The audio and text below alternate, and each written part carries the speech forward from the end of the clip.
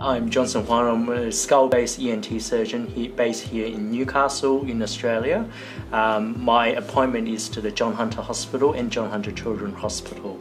My subspecialty really is skull-based and otology. However, I also perform oncological skull-based neck dissections, as well as appointed as a pediatric otologist.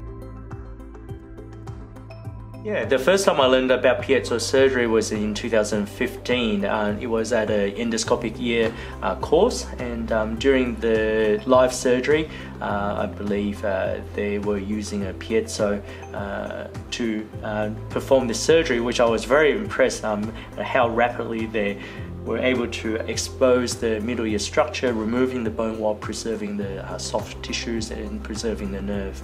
Since then, I've attended a few other courses and attended other conferences and been exposed to the Mectron piezo, where I learned about this device and was able to use on cadavers.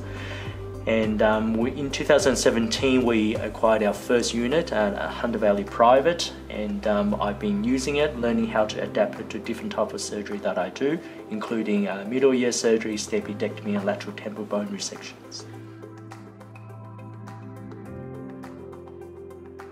The main reason for using piezo is for endoscopic ear cases. Traditionally we would use a drill, but the drill does have its drawbacks. With endoscopic ear surgery, the piezo allows me to expose structures while preserving the chorda tympani, preserving the facial nerve, and I find that very, very useful. Since then, I've adapted using the piezo in terms of stapedectomy, again exposing the structures I need to expose while preserving the curette. I find the piezo very useful because using the traditional curette, often we need such fine and controlled force, and you know, in my hands, even though I'm very careful, I can still cause damage to the chorda tympani. Other procedure that I use piezo for includes lateral temporal bone. While I do most of the dissection with the traditional drill, I find with the piezo I'm able to make the final cuts close to vital structure, and the piezo makes it much safer to do those cuts as well. In addition, you know, I do maxillectomies and mandibulectomies, and that's where the piezo shines in terms of its use. For lateral temporal bone, it will be traditional drill. With maxillectomy, mandibulectomy, we traditionally will use oscillating saw or with osteotomes.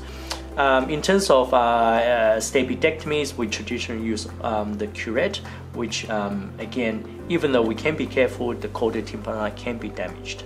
Lastly, with endoscopic ear surgery, traditionally we would have to convert to a microscope to drill with a traditional drill, or to drill endoscopically, but that takes a long time, creates a lot of bone dust, and is quite slow in terms of changing equipment, changing instrument, and irrigating of the field.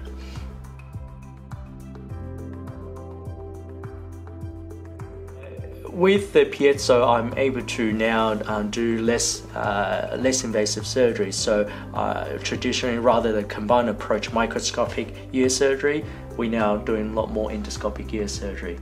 In terms of the lateral temporal bone resection, that's where I find it most useful. The fine cuts that we make onto the temporal mandibular joint, around the facial nerve, and then quite close to the internal carotid artery. These are the vital structures that we can preserve while shortening the operating time.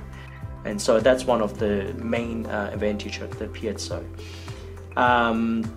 In terms of mandibulectomy or maxillectomies, definitely using the piezo, it causes less burn to the bone while making precise cuts.